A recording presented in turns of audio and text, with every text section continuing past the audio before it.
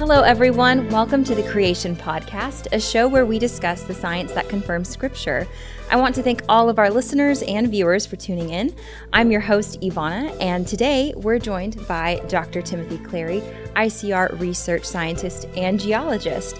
It's a pleasure to chat with you again, Dr. Clarey. Well, again, it's great to be here. Yes. Well, Dr. Clarey, we wanted to talk to you about an historical event, one that occurred in 1980, and then, of course, it happened later, and we're talking about the eruption of Mount St. Helens. Can you tell us what happened? Well, I'm going to age date myself here, but I was only a young geology student at the time that went off back in 1980, so it was May 18th, 1980. There was this massive eruption, but there was many months preceding that where geologists kind of knew something was going on because there was a lot of little mini eruptions, steam, smoke coming out, earthquakes, volcanoes, and so a lot of volcanologists, geologists that study volcanoes, were kind of monitoring around the volcano itself. And they didn't, kind of seeing what they could learn if it was going to erupt, how big the eruption would be. They really had no idea. And it kind of surprised them on May 18th when it just violently erupted. But what really set the volcano off was a massive landslide because there was a bulge that was building on the north side. So you had this bulge of magma that was coming in, and it was kind of building a big bump on the side. And so it got oversteepened. And then the day of the eruption, the moment of the eruption, first thing that set it off was a big landslide that removed all that rock. And then the volcano blasted violently to the north and then blasted upwards as well. But that violent blast to the north killed a lot of people, killed over 50 people. Many of them were scientists studying the volcano. They didn't think they would be killed, but it blasted everything up for about 5 miles in that direction to the north. People think volcanoes erupt upwards only, but in this case, because of that landslide that set it off, there was this massive blast to the north. And that really was the devastating part. It kind of destroyed about 250 or 300 square miles of area and set off this massive pyrocaustic flow. After the debris flow from that landslide, there was this pyrocaustic flow, which is hot ash and kind of moving at hurricane speed. So stuff's coming at you 100 miles an hour. You see this little dense cloud, and you can't really run those things. They're moving so fast. You just hope that you're far enough away where they finally run out of their steam as they're moving along. So this blast came out, killing everything in its path, kind of scorching it because it's still like 1,000 degree kind of coming at you, and really, really dangerous. Similar thing happened at Pompeii. When Mount Vesuvius erupted, same sort of thing. There was a series of these pyroclastic flows that came down and killed everybody. And just kind of so hot, so fast, you don't have a chance. If he hadn't gotten away by then. And Mount St. Helens, the people that were there monitoring it, they didn't have a chance to get away. So many of them did die. But it was this major blast, and the debris flow itself from the landslide displaced the water in Spirit Lake on the north side of Mount St. Helens so violently that it caused the water to lift up out of the lake, stripping off all these trees on the north side of Spirit Lake. Just the sheer force of the water by being pushed out so quickly from that landslide sheared off all these about 1 million trees. And many of those trees, even today, 40 years and more after the eruption, are still floating around on Spirit Lake. You can still see this tree mat, this log mat that still floats around. And so it was a very, very devastating eruption because it was a subduction zone volcano. Subduction zone volcanoes, because of the subduction of those ocean crust, and some of it does melt as it comes back up, a little bit of the sediments going down, and the subduction zone creates a magma that is very, very explosive. And so you go across the ocean like Hawaii, they're not very explosive. They don't really erupt catastrophically. There's just a lot of lava that pours out. Iceland, the same thing. But these volcanoes like Mount Vesuvius, Mount St. Helens, all the Cascade Mountains, the Aleutians, many of these volcanic chains around the world are actually subduction zone volcanoes that formed. Many of them started forming in the flood, late in the flood year, we believe as creation geologists. And as these volcanoes formed, of course, they still have occasional eruptions. So Mount St. Helens is kind of one in a series of those that runs along the northwest United States coast. But it was a very, very violent eruption, and it taught geologists a lot of things. It really showed that catastrophic activity does occur. Prior to 1980, geology was taught Everything's slow, methodical. The whole idea, what they call uniformitarianism, where everything is uniform, everything's slow erosion, slow deposition. A few feet of sediment might take 1,000 years, that sort of thing. And that's been the idea they taught since the late 19th century. But with Mount St. Helens, they realized, wow, things can happen fast. Yeah. There are catastrophes that happen. And so they had, even the secular old Earth geologists had to admit that occasionally there are catastrophes that do a lot. They do a lot of deposition. Mount St. Helens deposited, in some places, hundreds of feet of sediment and volcanic debris because of that debris flow and the ash settling out and all this material will settle out. So you get rapid deposition. Within a day, you may get 20, 30, 40 feet of material within just a couple hours depositing. So Mount St. Helens showed that, beyond a shadow of a doubt, that you can get rapid deposition, 10, 20, 30 feet of sediment almost instantly. And then 2 years later, there was another little eruption that melted the ice cap that was building up at Mount St. Helens, and that kind of flowed down. The smaller eruption carved a big canyon through some of those sediments that were just deposited, plus some of the earlier sediments and rocks that were there, and carved a canyon about 1/40th the scale of Grand Canyon. And so he shows that not only can you get rapid deposition of sediments and volcanic material that kind of line up like sediments, but you can get erosion through solid rock and some of these sediments that were just deposited in previous eruptions very, very quickly as well, just with water, the force of water. And how long did that take? That, again, just took hours, just several hours for that to happen. Yeah. Or you could argue maybe a couple of days, but very, very, very quickly. Yeah. And, that's why Mount St. Helens as a whole is a great laboratory. Right. Because it really shows things can happen fast under the right conditions. You can get rapid deposition, rapid erosion. And also the danger that we don't really understand how dangerous these volcanoes are. Many scientists were killed because of the blast went to the north, because of that bulge coming out, and that whole side of the mountain gave way. And then something like 1,500 feet of the top of Mount St. Helens blew off. And so there's a big gaping hole there now where it used to be a little more pyramid-shaped, and now it's kind of got this big crater up there. Wow. But one interesting thing that actually happened is ICR's former geologist, Steve Austin, went up there 10 years after the eruptions in the 80s, went up the next decade in the 90s, and he sampled some of that new magma that had just cooled, the big dome that was coming up in the middle. Okay. And he sampled some of that rock, sent it off to laboratories to age date the rocks and see what those age dates would come back as. And he did two different techniques. One was just a couple minerals in there, and some of it was the whole rock. And we saw the eruption. Everybody has video of it. We know when this volcano erupted, yet the rocks came back from these laboratories saying one technique said like 230,000 years old, and the other said like 2.4 million years old. Wow. So you're looking at ranges of between hundreds of thousands of years to millions of years, and yet we know that rock was only about 10 years old. Right. So to me, that kind of shows the fallacies in age dating. Right.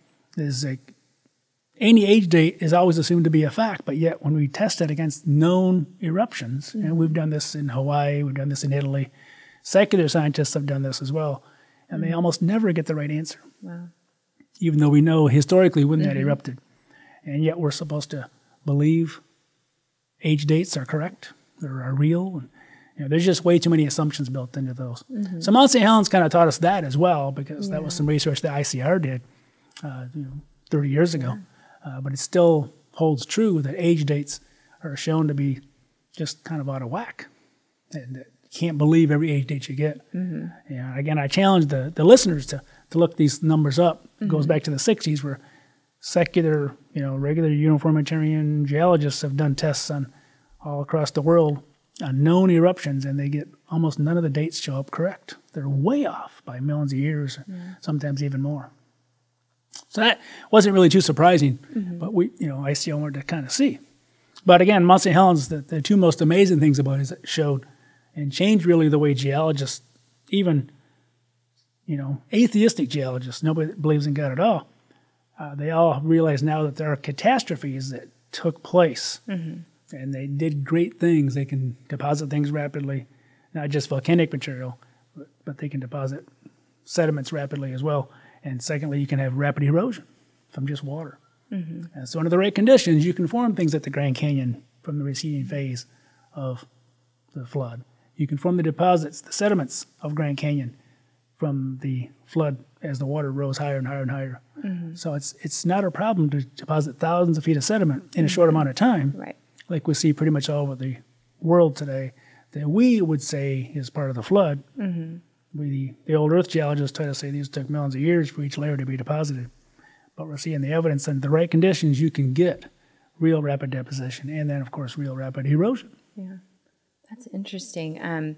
Speaking of the flood and you bringing that up, how can we draw parallels between the two as far as, this is just a micro form of that, but how do we draw those parallels? Well, as I mentioned earlier, you can look at the parallels between the erosion at Mount St. Helens. You could say it's a 1/40th the scale. And you're like, well, it's a 40th of the scale, but it's still pretty significant in just a few hours' time or a few days' time. And so the course of the flood, you have a whole year to do all this activity. And as the receding phase took about half that year, so you have a lot of erosion at the surface on your way down as well. But what we see around the world is we see continuous layers. We don't see a lot of erosion in between the layers. And so we see these flat layers and flat layers and flat layers. Secular guys or uniformitarian geologists say there's millions of years between these layers, but yet they look like bricks, brick upon brick upon brick. There's no evidence of any erosion. All the erosion is from the surface down.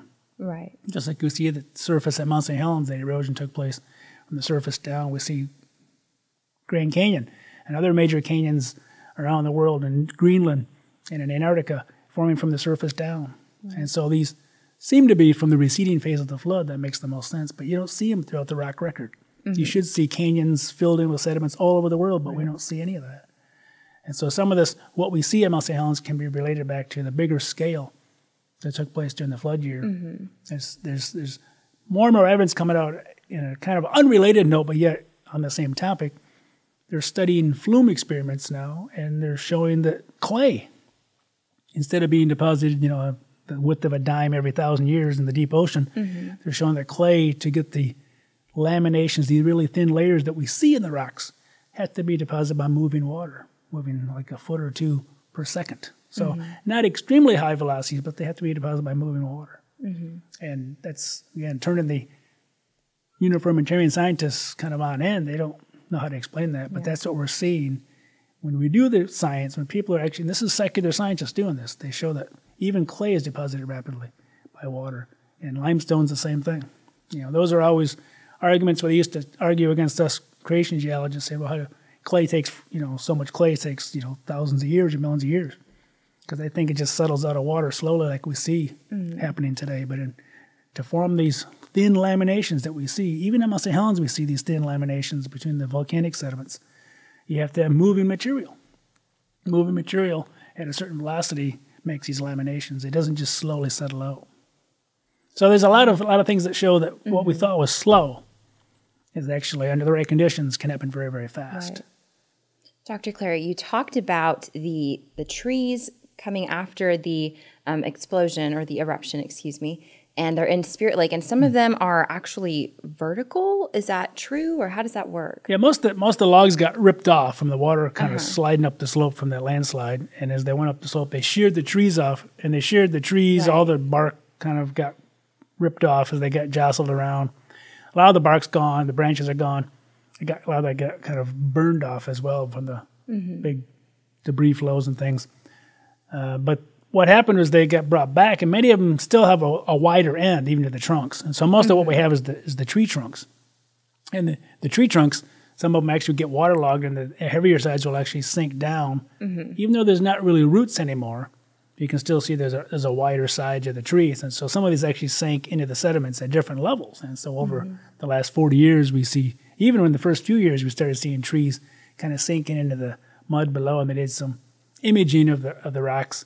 And you can actually see, and Steve Austin went actually down there, kind of risked his life a little way, because the trees can kind of close up gaps and hit them if they blow around too much. But he went down and looked at some of the trees and actually looked at some of these sinking in the sediment.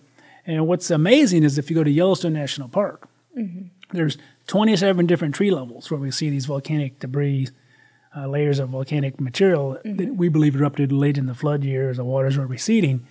And you see these trees at 27 different levels. So the secular or old Earth geologists say, well, that was 27 different eruptions over thousands of years of time, if not more. But you can get different levels as these trees sort of settle out. And so you get a little more sediment going on. The trees are sinking from the water above, and they're dropping down as they get waterlogged, the heavy side down. And so when you go to Specimen Ridge, it's called at Yellowstone, we actually see trees, petrified trees today, the thicker, wider sides down, but there's no roots. And even in coal seams, another analogy you can make from these tree mat at Spirit Lake is we believe that's probably how coal seams were formed during the flood. And we see the bottoms of coal seams, the tops of coal seams are always perfectly flat. Secular scientists say that coal forms because you drew trees were going in place, and they're, over thousands of years they kind of got buried over somehow. Sea level rose again, buried these trees that grew in place, but we don't see any rooting at the bottom. We do see occasionally a vertical tree because some of these trees kind of got transported in. Some of them stuck up a little bit as well. But most of the coal, we believe, was what we call allochthonous. It was transported in. It's a big fancy word in geology. But it means they were transported. And that's why we see flat rocks above and below. Even the bottom of the coal seams and the top of the coal seams are perfectly flat, just like bricks. If you were to lay out bricks and bricks, you see sediment, coal, and then you see more sediments on top. And so we think this is kind of an analogy, again, to how coal forms. Strip the vegetation off as the floodwaters rose higher, and this big vegetation mat got buried sort of all at once or in mass. And then you bury it underneath enough sediment, it gets cooked enough, it becomes coal. And that explains the flat tops and the flat bottoms with no rooting going on. They didn't really grow in place. They were transported in place as the floodwaters got higher and higher. And so in some ways it explains, and even at Yellowstone, the National Park Service changed some of their signage because of this discovery at Mount St. Helens that showed, you can get all these trees all deposited from the same eruption the same year. And there's been some studies done that show the tree rings are all the same in many of these trees. And so the same pattern is there, showing these trees were probably all alive at the same time. They were stripped off, and they just slowly settled in at different depths as the sediment was coming in rapidly. You get different trees that looks like there's 27 different levels. In fact, there is, but those levels all formed within the same probably major eruption. And you have a lot of sedimentation, rapid sedimentation going on, trees dropping in here and there. You get these, what looks like standing trees, but there's no roots. And so it shows they really didn't grow there at all. But to me, the best part about it is the Spirit Lake kind of gives us a vision of how coal formed during the flood. Massive amounts of vegetation were stripped off the land and buried in these sediments as the floodwaters rose higher and higher, and you get these coal seams all over the earth. Yeah, I think that's really important for us to point out, is how all of this just pointed to catastrophic events. And so if that's just a small scale, if the flood, the global flood was true, it was global and catastrophic, then obviously we would see that, the same things that we saw at Mount St. Helens, we would see that. So thank you so much for joining us today, Dr. Clarey. I feel like you've given us really great insights as to how the eruption just gives so many more proofs for what creation science claims. And of course, to all of our viewers and listeners, thank you for being here as well. You can find this podcast on YouTube or anywhere you stream your podcast. Don't forget to subscribe for our future episodes, as well as give us a review and rating. And if you had any questions about this topic or other topics, send us a message on social media. But I will leave us here. My name is Ivana, and we'll see you guys next time on the Creation Podcast.